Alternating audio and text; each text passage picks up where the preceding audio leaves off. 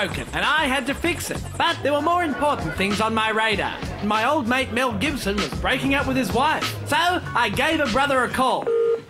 Hey, Mel. Hey, K-Rudd. Listen, make the bitch sweat. You're Mad Max, for God's sake. I don't know, man. Just toss her Passion of the Christ on DVD and say, adios, Judas. Thanks, Kev. Say, can you put me in a movie? But the problems just kept getting bigger, and I had to get back to the ruddernet. Yeah, no wonder the ruddernet's stuffed. I can't even get this bloody jacket on. I was sick of technology. I had to take some time off to get away from it all. I wanted to hang out with my pets, particularly my cat Jasper. We were best mates. Here's Jasper and I at work. Jasper and I playing. And Jasper and I taking a bath. I loved him. He was much better than Derek Obama's weird-looking cat. I had to chill out and think. What on earth was wrong with the ruddernet?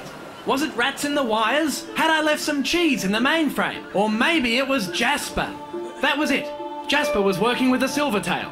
I was sure of it, and I couldn't get it out of my mind. Jasper's mine now. Meow. And we're doing it. Meow. Swanee. I don't know what Swanee was doing in there, but it was all driving me crazy. So there was only one thing to do.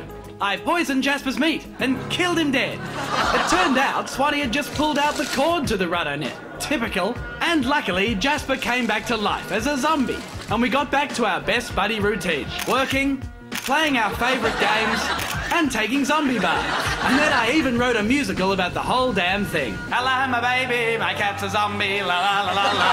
Thank you. See you on Broadway.